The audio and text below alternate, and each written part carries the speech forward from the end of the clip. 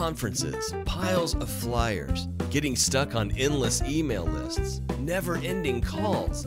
There's an easier way to sort through and find the best school fundraisers. Simplify the search.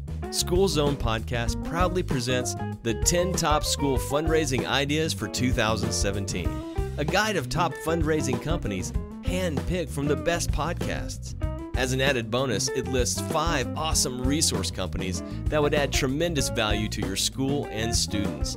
That's right, a guide to 10 top fundraising companies and 5 resource companies, all for one low price. Ready to simplify the search? Go to schoolzonepodcast.com/shop.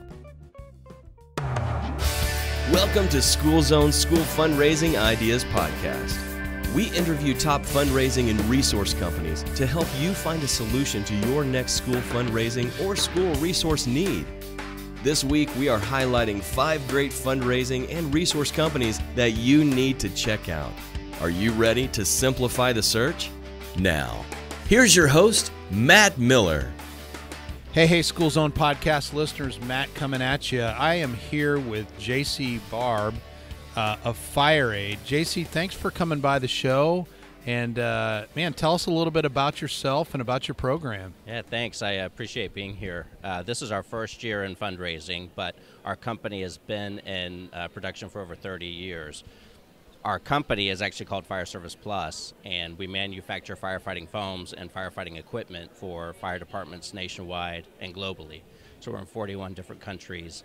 And in the past few years, we took the firefighting foam idea and we put it into an aerosol can for use around the home. So for consumer use, as an alternative to fire extinguishers. So FireAde is probably, and I have to say, indefinitely the greenest firefighting foam that there is. It's biodegradable.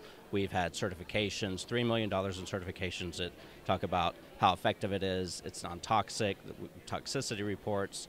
So we're addressing the issues of the industry for use of a product like this, and also thinking about it in terms of a consumer product. So what type of product do you want to have in your home to protect you and your family is not necessarily always a fire extinguisher, although everybody needs a fire extinguisher in their home. But for a minor fire, a stovetop fire, something when you're cooking out, pit fires, you could use something like FireAde to put that fire out effectively and not worry about it. So we've been going into the retail market. We're in multiple grocery stores at this point. I think it's 25,000 retail stores and grocery shops, and we started in hardware stores. And out of that, we got the idea that it doesn't just work to stop and extinguish fires. It's effective as a coolant as well. So the reason it's such an effective fire suppression system is that it takes the heat out of the fire. So instead of just smothering it with a powder, you get this great cooling effect. So people are now using it in their workshops. So mechanics, welders, people that grill may use it to cool the grill when they're done, tailgate parties and cookouts. So it's been eye-opening process as we go into the retail markets with this, how effective it is, and clean and green. So out of that, somebody had the great idea that it would be a super alternative for schools or scouts or churches that do fundraising initiatives to do a community service project around this, where they focus on a fire safety awareness campaign, burn awareness, fire safety awareness. So we prepared with the NFPA a list of facts, a quiz, and a map for parents to work on with their kids to get out of their home. As part of the fundraising process for these cans, you then are able to give them the means to protect themselves in the event of an emergency, but also for use around the house for other things, like I mentioned before, grilling, cooking out. So let's go back a minute. You talked about the cans versus a fire extinguisher. So why is there a differentiation there, or what do people need to know about that to begin with? Sure. So rated fire extinguishers are necessary in establishments, businesses. They have gauges on them, and they are inspected on a regular basis. So that's done. That's done through mandates, and that's excellent. But in your home, you may not need one, and no one is going to tell you that you have to have one. And for a child or somebody who's elderly, they may be so intimidated by that it just sits in the event of an emergency. Fire extinguishers use a dry powder, a dry chemical powder, And FireAde uses a foam, which washes clean with water. It's non-toxic, so you don't really have to worry about the long-term effects of it. It's also, instead of being, a one-time use like an extinguisher, it sprays like a can of wasp spray. So you spray it from the top, you put that fire out, and then you may still have fluid to use later on. So you might use it in the kitchen, you might use it outside, you might take it camping with you or to a party. I keep 2 cans in my car.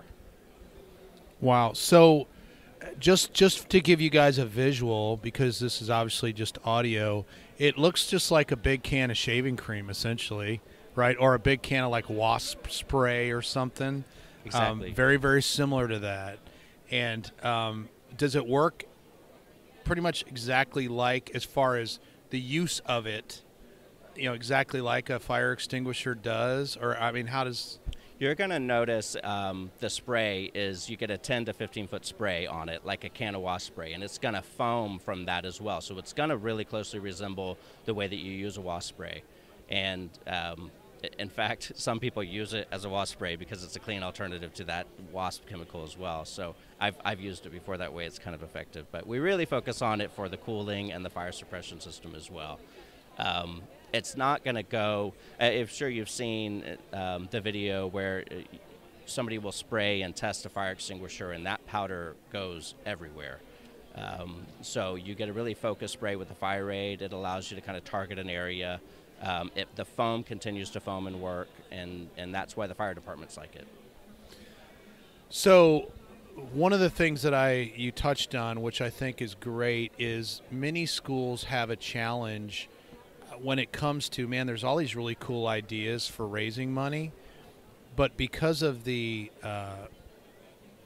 service project aspect to this, I see it as a way that they can do a service project, right, and raise some money at the same time, instead of, this is one of our fundraisers, you know what I mean? Right. Because there's distinct differentiations in many of the schools around the country with the work that I've been doing in them for about a decade. So talk a little bit about the program, how you guys help them implement that, and then let's talk about the fundraising aspect as well. Sure. It was important to us to frame this around a community service project because the opportunity is endless there, and we've already had a lot of really great ideas. We've seen Boy Scouts kind of take it business to business to get the businesses involved in these fundraisers. So the businesses then buy maybe a case for the business and buy a case for the Scouts. The Scouts then go and donate those in the community where people probably wouldn't spend money on a fire extinguisher. So that's a community service project in itself that your community can get behind. The other part of this is doing an assembly where you do fire awareness. So October is Fire Safety Awareness Month.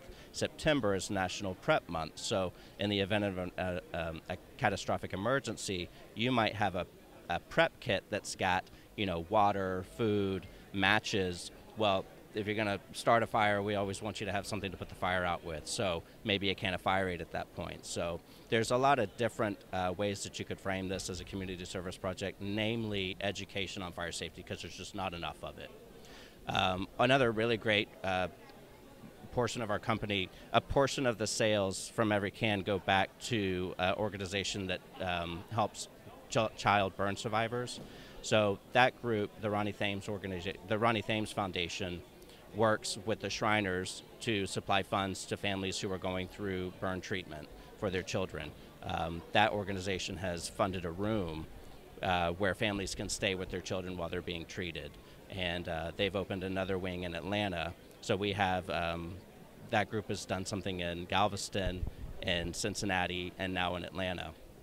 And then we go out, we volunteer our time with the fire departments going door to door. The fire departments will install smoke detectors where there are none, and they'll replace batteries where they need to, and we donate a can of FireAde when we do those initiatives. So there's really great alternatives to that program, and you could swing it any way as a community service project, but make money in the meantime if you chose to do it as a sale. So talk about the sales side and the fundraising side. Okay, then. So, and I'll just speak for, if the schools come directly to me, because we are the source, and there are some dealers that carry this as well, but through us, the retail price of this can is $15.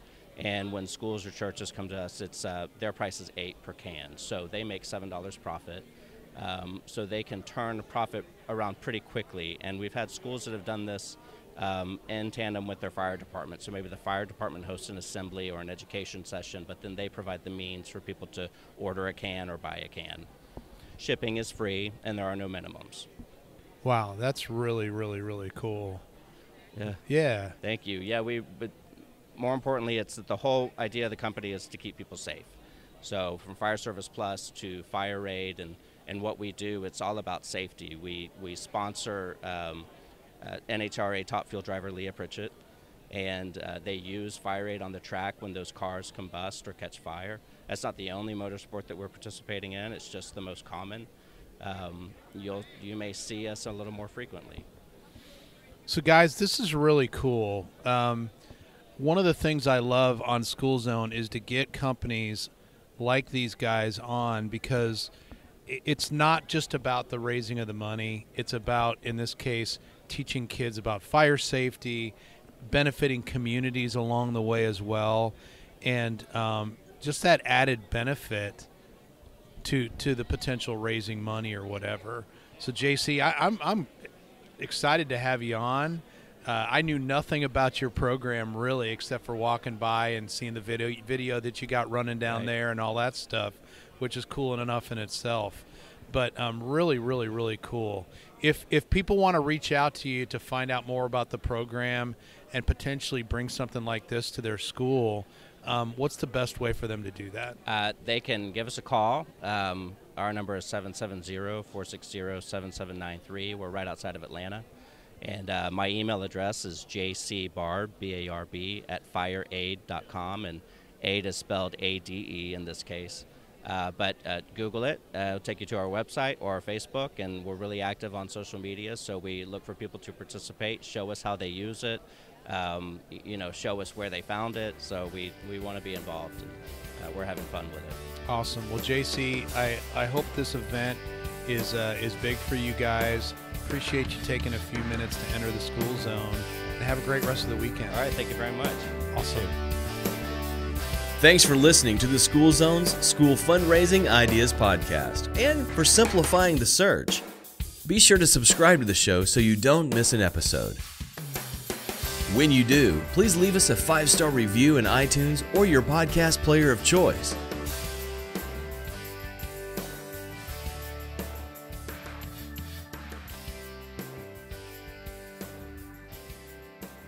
Victor Hugo once wrote, "To learn to read is to light a fire. Every syllable that is spelled out is a spark."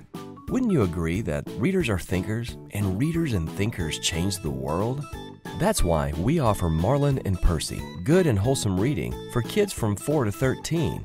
Marlin and Percy comics and graphic novels follow the adventures of 2 superhero apes and best friends as they fight crime rings, subdue wacky villains, and overthrow half-baked plans of world domination. Marlin and Percy are also fighting with you against another deadly villain, illiteracy. Scattered throughout the clean and wholesome content are vocabulary-increasing words with definitions. Marlin and Percy comics and our novel can be found on Amazon or marlinandpercy.com. Save $9 now on the 7-comic ebook bundle at marlinandpercy.com. Just use the code APEPOWER. Marlin and Percy, heroes, best friends, apes. Order your books now